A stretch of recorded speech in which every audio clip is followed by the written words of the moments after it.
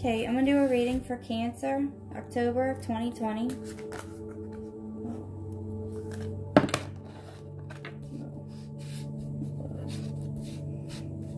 Okay. Oh, wow. Alright, let's see. It's plenty, actually. Alright, Cancer. The first card we got is Respect. It says, you value everyone's unique perspective on the path to love. So I guess there's a need for respect in your love life. Some patience. You are able to let the universal energy of transformation move according to its own loving rhythm. So Cancer, I think you need to have some patience in your situation. And there's willingness. And it says, you are able to compromise if the end result is love. So it looks like you're willing to work things out in a situation if the end result is love. And when you do this, when you have respect for your love life, and you have patience, and then you learn, to be willing to do things to, make your relationship positive, you will have joy. And it says, you delight in the love of life and bring a spirit of fun to all that you do. So, alright, Cancer. Let's see what we have for oracle cards for your love life now. First card, bottom of the deck, it says release your ex. It says release your ex. It says the time has come to clear your energy. Wow. Okay. So, love life for Cancer, October 2020. Any messages? Cancer, love life, October 2020. Any messages? One more card for Cancer. October 2020. Can you clarify the wedding? Okay.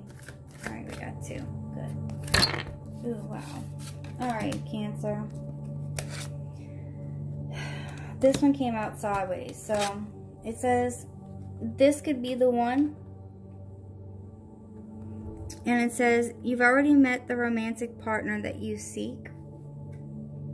And this came out sideways, so depending on what happens with you in this situation, in this particular situation that I'm reading about, it could be somebody that you could be, married to in the future, or they're already married. That's the thing. It's sideways. So they could already be married and you not know, or they could be married and you not know and you still be in a relationship with this person, or it's somebody that you will marry. So it's up to you, Cancer. And this love situation calls for trust. Okay, Cancer, it says, this situation is calling for you to have faith. Okay, when you have faith, it says walk by faith, not by sight. So when you have faith and you learn to trust in the situation, you'll definitely have good luck. So, the last card that we have is finances and career.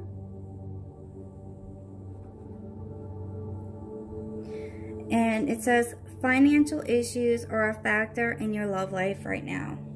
So finances could be affecting your love life right now, Cancer. Alright, Cancer, that's all I have for your reading. All I would say is basically,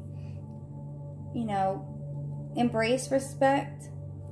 Have patience, be willing, only be willing to change or to do things only if it results in love. Love heals and heals all wounds. And you do have a chance for joy in this relationship. This could be the one. It could possibly be somebody that's married that you're with, or they are married and you don't know about it, or it could be somebody that you're going to marry. There's 3 different situations for all the reads. This is a reading for everyone, not just one particular person. But it calls for trust. So you need to have or learn to trust, which is very hard, but you know, you have to give someone a chance. You can't just, you know, let them suffer for the punishment that, you know, everyone else has done. But like I said, finances and career are affecting your love life right now. And that's all I have for you today. So good luck with your relationship and your finances and career, and have a nice day. Good luck. Let me know if you guys resonate with any of this. If you could like, comment, and subscribe, I would appreciate it. Thank you and good luck.